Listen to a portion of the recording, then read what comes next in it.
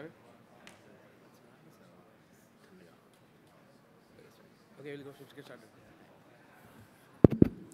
Hey, folks, let's have another round of applause for our next speaker.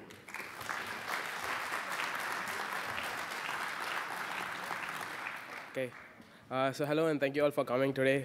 It's a pleasure to be here, and I'm super thrilled to have this opportunity to speak to you all today about two of my most favorite programming languages, Python and Rust. Both of them really make me feel as a complete developer. I'm here to basically share those experiences with you. So today I'm going to talk about how we as Python developers can maybe write a small Python extensions or take some part of our workload and convert it to a statically typed language in order to get that performance boost. So my talk is mostly going to be around that. So if you are like me and were attending all the kind of performance-related talk here in PyCon, you probably must have noted down these golden rules. So the first one is look for use some tools like a line profiler, then look at which part of your program is actually slow. And then the second thing would be to go ahead Google and see how people have solved this problem in the Python community, because Python community is amazing. There is someone who has definitely solved that problem. Maybe use that libraries that they have built or use the techniques that they have used to think about solving this problem that you are also facing. The third thing is don't use Python, use something else that has worked before. So I thought let's start from the third point. Let's start from something that is not Python. So I'm really happy that my talk is scheduled at this point of time because after hearing all the performance-related talks, so we're going to focus more on the third point of using something that's not Python, but in order to use some languages like Rust, which is a system programming language, to basically improve your Python modules. So we'll talk a lot about Rust in this talk and see how we can leverage its features in Python. So before getting started, let me just quickly introduce myself. My name is Vigneshwer. I'm here today representing Mozilla as a tech speaker. A lot of people looking at my badge asked, what's it Mozilla tech speaker? So I think I should talk a little about that. It's an amazing program run by the developer outreach team of Mozilla, where they take really enthusiastic volunteers and train them to be like developer advocates to go out in developer-facing conferences like these to talk about Mozilla and web in general. I'm sorry about this. OK. I'm just going to keep moving my mouse to make sure that things are up.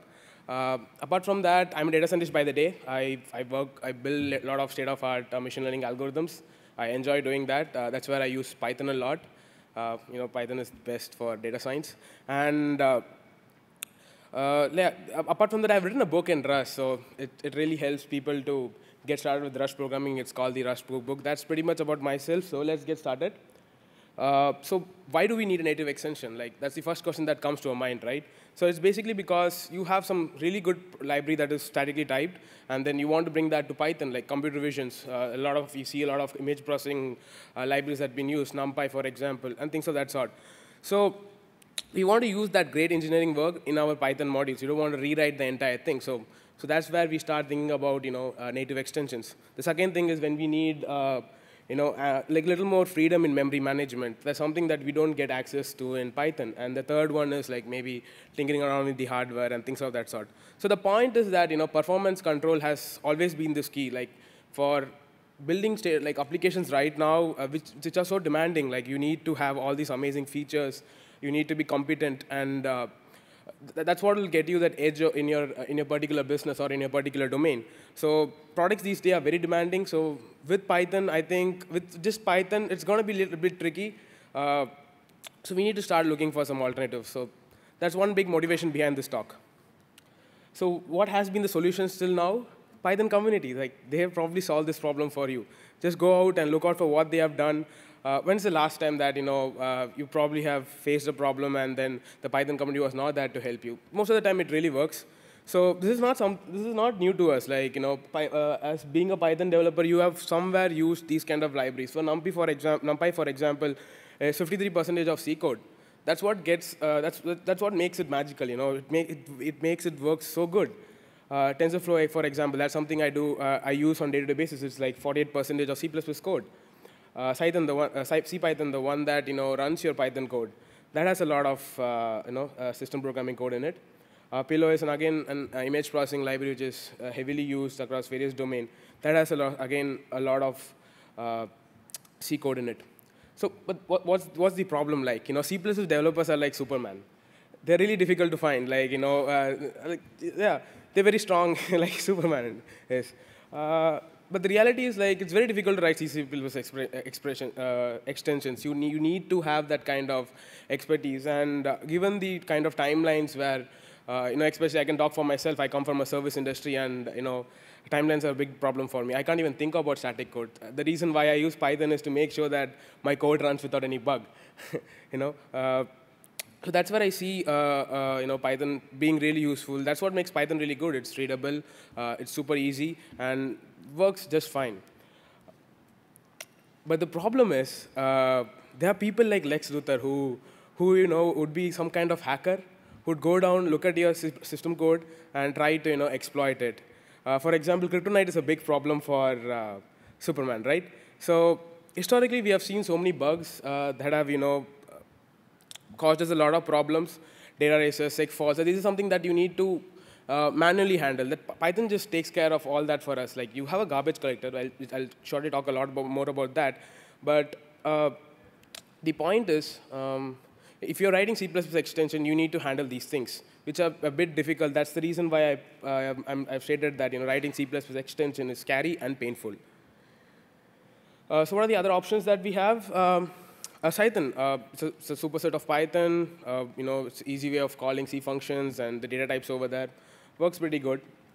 Numba is another very good option available out there, which uses the JIT compiler. It's basically optimized machine code, which works on the LLVM compiler. Works pretty good. The last one is PyPy. Use something that's not even Python. Python, but yeah, it's a debatable topic again. It again uses a just-in-time compiler. Works pretty fine. But the problem is, like, for people like me, I can't talk for all. I kind of feel that I've lost my control. Like, I use all these tools, and it works fine for me. Like, but I'm not sure what's exactly happening. It kind of makes me feel sad. That's where I started looking for alternatives. And what was the main ask? The main ask is that you want C++ kind of performance, portability, and embeddability with guaranteed safety. What I mean by safety is that the one that Python kind of gives to us. You don't have to worry a lot about this memory and things of that sort. I just want to focus on my application and again have these kind of performance boost. Sorry. So let me introduce you to an amazing state-of-art programming language. It's called Rust. It's a system programming language which I like to define has great control like C++ and delivers productivity like in Python and is super safe. So there are three things that the Rust language really does really well. So that's number one. It's hack without fear. Second is abstraction without overhead, and stability without stagnation. So hack without fear is this concept of going to the production without having these kind of bugs. Abstraction without overhead is the zero-cost abstraction, which the community is really proud about. I'll talk a lot more about that when I come to traits. And stability without stagnation is whenever a new version of Rust comes in, it should not go back and cause you any kind of problems with your current extension. So every version really should be flawless. That's something that every software developer wants. And I truly believe that Rust is creating a new generation of system programmers. I have never done system programming before, but I'm really confident with all those terminologies, and I just go around, boasting about myself to be a system programmer. But yeah, so the goal is that you need to create a really stable, a confident, and a safe system programming language. So the zen of Rust is you have a memory safety without garbage collection. Again, when I come to ownership and borrowing, which is the core concept behind the Rust language. Rich type system, which allows you to have a lot of good things like you can read the code really well. It's easy to understand. You write, you exactly know what's happening under the hood. High-level iterators, that's something we all love as Python developers. We are spoiled by it to some extent. That's another topic altogether. But yeah, Rust has a lot of offerings over there. Freedom on data races, and a welcoming community. This is something that you would really appreciate coming from a Python background. Like we need a really strong ecosystem, a strong library ecosystem. That's something Rust is really focused on. Let's look at some facts and figures. So this is this app called Wire. So it's basically an application that does business chats and WebRTC conference calls and things of that sort. So what they basically did was they moved their entire cryptocurrency part to Rust and saw like a good performance. That's pretty cool. This another company called Sentry, which I think I saw them here. So they have done a really good job in writing their a parser which does parsing of their source maps in Rust and have significantly reduced their processing time. So I think Armin is this person who has written this, and he also happens to be the guy who developed the Flask app. He's given a lot of cool talks before this, so I really recommend to go check that out, and they have done like significant work here. So another company called Snips, they are like voice assistant companies. They are using Rust heavily to ship their products, ship their AI models across different hardwares. Works really well for them.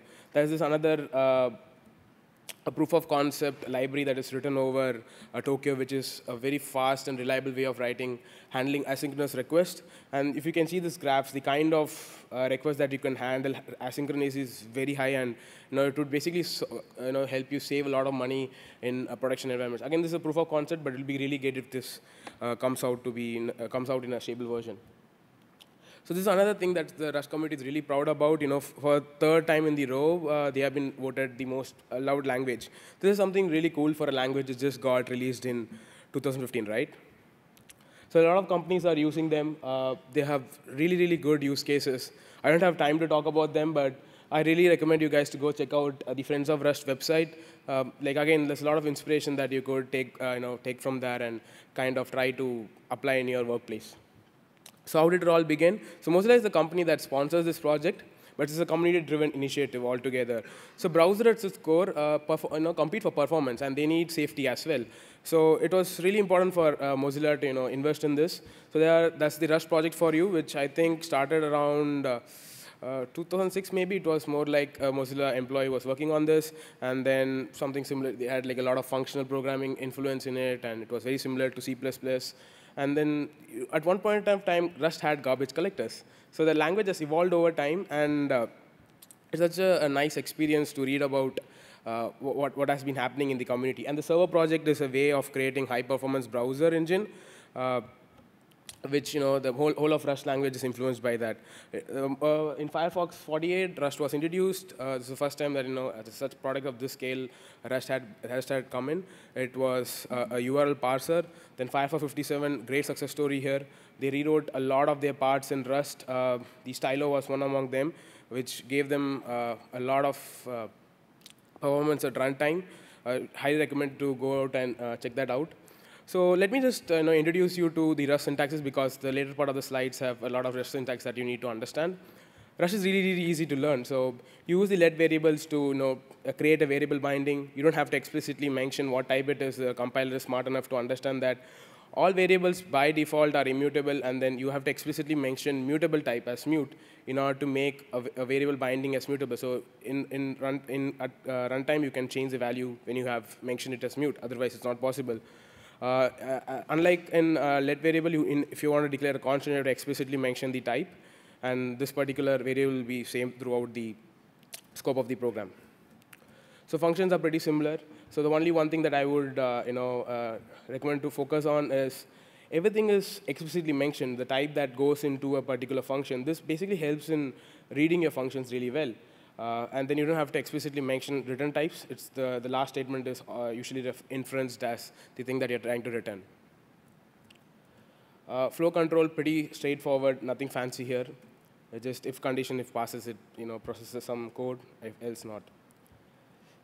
Pattern matching or switch in general is done through the keyword match. So you have a match, a variable, and then you have a lot of conditions around it. If you have a single value, a group of values, a range of values, and the underscore is basically default.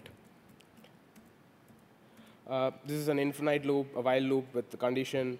So in Rust, you all have iterator types. So a type needs to be like iteratable in order to run for loops. So here you basically have a range, and in an expression should be an iterable type for it to run in for types. So Rust gives you all the kind of types that you usually find in a system programming language. Nothing different. So you have something called cargo, which is really, really cool. It's very similar to pip, but does things more, I believe. Like there are little more functionalities that cargo really does well, but there are a lot of similarities over there. So coming from a Python community, cargo will be something that you'll really, really enjoy, because I definitely did. So coming to the core concept, this is something that you really need to understand. If you are able to understand this, you're probably mastered Rust. So ownership, it's more like a right of possessing something. So let's look at this Python example. So you have a class, it calculates the area, and then you're creating three such objects, and calculating the area, and you're having an accumulator that adds up the area over there. So basically, in the heap memory, you would probably have three circles. And what basically happens over time is there will be a garbage collector software which runs behind under the hood that would go and clear up this. So it uses reference counting and things of that sort in Python. So we as Python developers don't really care about it because this is something that is taken care by the Python interpreter. Pretty cool, right? So similar to referencing, you can just get some values out and pass it to different classes, like considering a booking service. Sorry, there's a small typo over there. Booking service and repair service are holding a reference to this this variable, and this would totally work fine. But let's try to do this in Rust. This would fail at compile time. It basically will throw you an error saying that this particular type has been moved. Like, how are you supposed to even program this way? Like, I can't even pass a reference. So this is where ownership really comes into place. So everything in Rust is owned by a scope. So a scope basically owns a particular a variable or a particular resource, and the moment the variable goes out of scope, it is deterministically destructed. So that's the reason why you don't need a garbage collector. So the memory is freed as soon as the own variable goes out of scope. That's the most important thing that you need to remember. So that's the reason why when we pass the vehicle variable to the booking service, and so the booking service is not explicitly returning back the ownership to the main thread. So when we call the repair service, the vehicle will not exist because it has been deterministically destructed. So how am I supposed to code like this? Like, how can I pass variables between threads? So that's where borrowing comes into place. So you could use an ampersand symbol to pass a reference. Pretty simple. So lending is the key here. So you are basically passing the ownership between threads or between functions. And then there are two types of borrowing. One is immutable type and a mutable type. Immutable type does not allow you to make a change in that particular memory location, and a mutable type allows you to do that. You could have like any number of immutable references, but you just can't have at a given point of time one mutable reference. Makes sense, right? So yeah, so this is how Rust kind of handles a memory management without any garbage collector. So let's look at some high-level iterators that I told about. So here we're finding a particular word in a string, and then you have things like into iter, which converts your particular strings into iteratable types, and you have a map function, which calls the WC line function, in which you have filters and folds. So these are the high-level iterators that I was talking about. Really makes you to write really fast. But how do I do it in a parallel way, like make things move faster? There's this package called Rayon. And all that you have to change is, make into iter into pariter. Pretty simple, right? So gives you a lot of boost at runtime. So Rayon is a very super cool package. I highly recommend to check it out. It really helps in data parallelism and data parallelism. So there are some custom data types that you could build. Struct is a way to do that. They are like lightweight references. They have fields. They also have methods. So, but you cannot have them partially filled. It will throw you an error at runtime. So what you could basically do is use something like an option, which is an enum, that's usually used for error handling in Rust. And match and enum are a very good way of doing error handling in Rust. Structs can have methods, so use the implement keyword to build methods for structs. So the another important topic that I want to talk about is trait, which are like interfaces in Rust that allows you to add functionalities, like have the similar kind of functionality, same function names for different types. So this is where the dynamic dispatch happens at runtime. And there's something called generics, which is again a very cool topic. I think I'm running out of time. I'm going to skip this part. So let's look at developing and shipping Rust extensions in Python modules. That's the reason why you guys are here, right? So the way to do it is using foreign function interfaces. Foreign function interfaces are the way to you probably want to share your particular data types from one language to the other languages. That's where a foreign function interface comes into place. It's based on platform-dependent C application binary interfaces that you have, and Rust is known to produce really efficient C bindings. That's one reason why I feel Rust is a good option that you might consider for writing your Python extensions. Again, coming to the point that the control aspects, you really know what's happening. You looked at the Rust code. It was pretty easy to understand. It was not that difficult, right? It had a lot of similarities to Python and other languages out there. So it basically gives you this opportunity to understand what you're writing. You just don't have to blindly believe on some tools. That's something that, as programmers, we need to really, really focus on. So yeah, if Python is Tony Stark and then Iron Man would be Rust and the Rust compiler would be Jarvis, that's my example. So it's really, really ideal for creating and using FFI modules. So you start off by mentioning the library that you want to create. So you have to, in Rust, you have to first create a binary. So you use a dynamic. So if you look at the crate types, crates are similar to libraries in Rust, similar to libraries in Python. And using a crate type, you create a dynamic library that would have an output like the .so files in Linux and a .dll file in Windows and things of that sort. And next up is where you create an extension. So Rust standard library gives you some inbuilt data types for interacting with these C strings and C inputs. No angle is a way to, an attribute that you mention, not to tell that don't change my function names while compiling. And yeah, you don't have to explicitly go through the code. The point is that it's very easy to write these extensions. And you can compile it to your Python code using the CFFI modules. I highly recommend to go out, check out the documentation. It has like quite a lot of things that needs to be covered. And you could always build it with your setup.py. So there are other tools that I highly recommend to go out, check out, like setuptools.rust, Milksnake. Milksnake, again, written by the Sentry guys. So it works really well. But there are other alternatives. As people say, don't reinvent the wheels. You have a lot of types to manually handle. There are vectors and arrays that you want to basically pass out. So Rust CPython is a good library out there. It's a library or crate, which probably handles the other C bindings that you want to have. It's an easy way to communicate between Rust and Python. So here I basically have a Python code which I'm trying to do some string processing. Find the doubles in a particular line of string. I'm using two ways. You can just use a zip, and then I'm using a regex to do that. And I'm creating like a billion characters. So you use the Rust benchmark, PyTest benchmark library to benchmark your performance at runtime. And now let's create an extension in Rust to do the same. So we first of all we start off mentioning the crate that we're going to use, that is CPython. Call those types that you're going to probably use in our Rust code. And then here I have a similar implementation of the same counting functionality in Rust. But if you can notice clearly, I have used PyResult as my type, because that's what's going to handle exceptions in Python and communicate between the statically compiled SO file and your Python interpreter. And it also, the first argument to that is in Python type, which goes down and locks your global GL, and yeah, then OK is a way to return back the success of this particular program, the final value. At last, you have to use a macro in order to explicitly mention the functions that you're going to export. So it's again a nice interface to compile out the functions that you're going to use. So yeah, you would find a significant boost in performance. So the pure Python, it's just like 25 times faster and 10 times, almost 10 times faster than the regex version. So that's the advantage of compiling ahead of time and using static programming languages.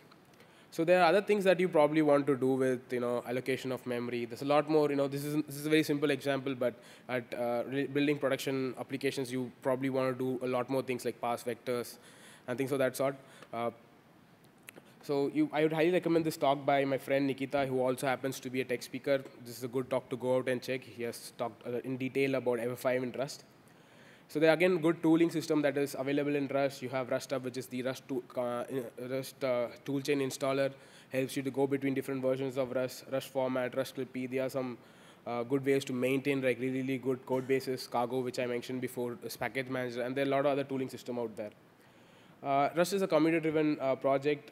Everything happens through an RFC. You'll have to, if you want some kind of changes, you submit an RFC proposal. The community verifies it. There's something called crates.io where all these packages get uploaded.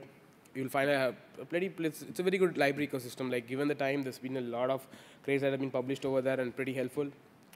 To summarize, when do we have to use Rust? Like like the main thing that I would say, if there's some kind of mathematical complex code that you have in your existing stack, that's something that you can convert to Rust and get the advantage of statically typed languages. For accessing hardwares, kernel level APIs, Rust gives you like good types and interfaces to do that. Implementing advanced concurrency paradigms, really easy. But keep in mind that calling between languages, it's a bit costly. So do that in a very responsible way.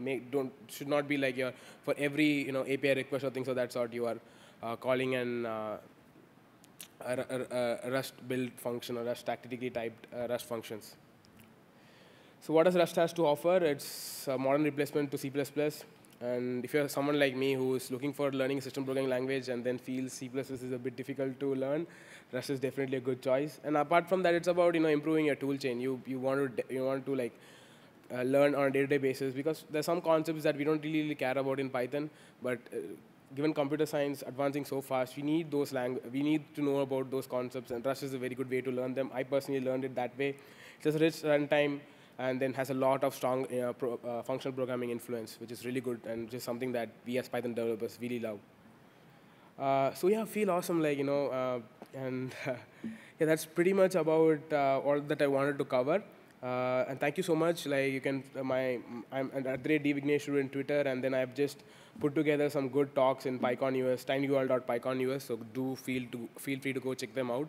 I think we have a couple of more minutes left for questions. Thank you so much.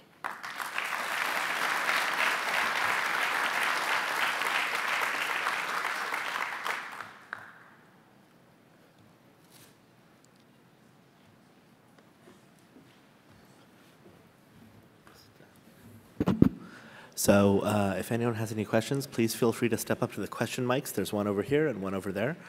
Yeah, we've got a couple more minutes, so please ask anything that's on your mind.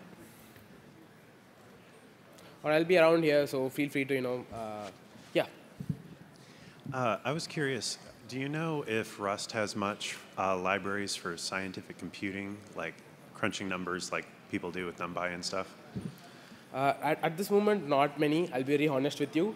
But that's something that I like to do in my free time. I'm building some deep learning packages, like just one deep learning package. Yeah. But it's a fun thing to do. You learn a lot in that process. Yeah. There are very few, actually, very specific to industries. But there's a lot of amazing crates in networking, embedded systems, and those areas. But yeah, with scientific computing, we are not there yet.